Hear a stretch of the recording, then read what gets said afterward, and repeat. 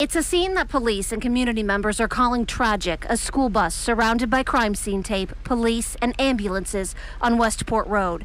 Not far away, the body of a child. It's incredibly sad and incredibly surprising. You hate to hear something like that happening to somebody so young. Dennis O'Neill lives in the apartments right where the accident happened. The bus was full of JCPS students and several adults, according to Interim Superintendent Marty Polio. Reports from adults on the bus say that the student exited the bus while it was moving, which caused this to occur. Police say the student somehow got off the bus and was killed, likely run over. Investigators say no other vehicles were involved. We're just very sorry for the family of the victim and all the children that may have witnessed this incident. Police and school district officials say the bus driver is cooperating. Shaken up, obviously. It's traumatic. O'Neill and other neighbors say their hearts go out to everyone involved. He is currently, as you might imagine, also receiving crisis counseling, so we're very concerned about him. It's very, very sad. I love living in this area. It's great. It's just really sad to see something like that happen in the place that you live.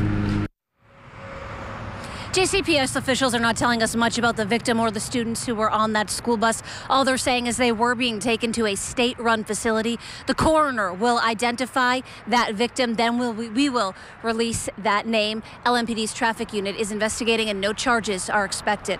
Reporting live along Westport Road, I'm Carolyn Callahan, WLKY News. Thank you, Carolyn. The student killed lived at a Euspiritus facility which serves abused and neglected kids. They released a statement today which reads in part, the Euspiritus family is obviously devastated the news that one of our children was involved in such a tragic accident. We ask the community to pray for us.